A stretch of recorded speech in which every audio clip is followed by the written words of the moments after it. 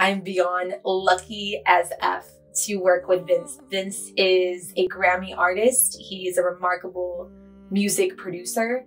I worked with him on this album, Hear Me Now, and he was the music producer behind it. I met him through my friends Amin Marashi, and Vince and I immediately clicked. Me and Vince connecting like heart to heart, brain to brain, real, raw, you know, nothing left out. He was like all absorbed and all in, and it took us 2 weeks.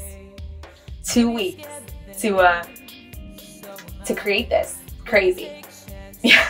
Yeah, because we had the passion behind us and we completely just meshed mind to mind, heart to heart, and it was all in from day one. I had music I'd written years ago. I had like a huge catalog of music. I am like to the moon and back on working with him. I love him as a person, as a friend, as an extraordinary musician, and he is pure talent and effing amazing. Because I don't know if I'm allowed to say the F word on here. Teamwork makes a dream work.